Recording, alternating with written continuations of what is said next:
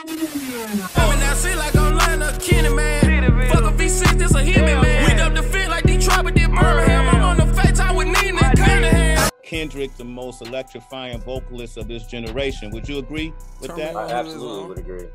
Yeah. I would agree with that. Kendrick is at the very top tier of lyricists, not just of this generation, but of all time. He'll be in your top 5?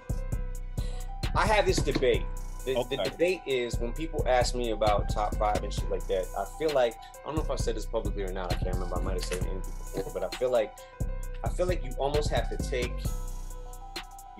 go by era. You know what I'm saying? Because rap has evolved so much from, you know, hip hop, hippity hop to what it is now, right? So you've gone through all those stages and shit, and it's become more like the greats of this generation, like, and the greats of the last generation, like, yeah, I don't know. I think that you have to take it by, by generation, just to give a fair assessment. Like Biggie and Tupac were the best from their generation. You know what I'm saying? Like, just because the top tier lyricists right now are doing it to a level that is so different from the 90s. Like, you know, Melly Mel, like he, you know, he was one of the pioneers. There wouldn't be, hip hop probably wouldn't be where it is without rappers like him.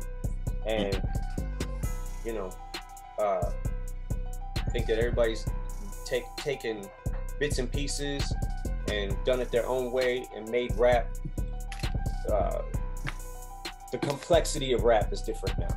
You know, J. Cole, because I do keep up on everything that's, you know, I try to keep up with everything that's out, and who's, you know, making any kind of noise, who's the, you know, or looking to see who the next great rapper is gonna be and shit like that. But like, I take bits and pieces. I see how, like, I mean, it depends. Trap styles and shit like that, like, are definitely fun to fuck around with, you know.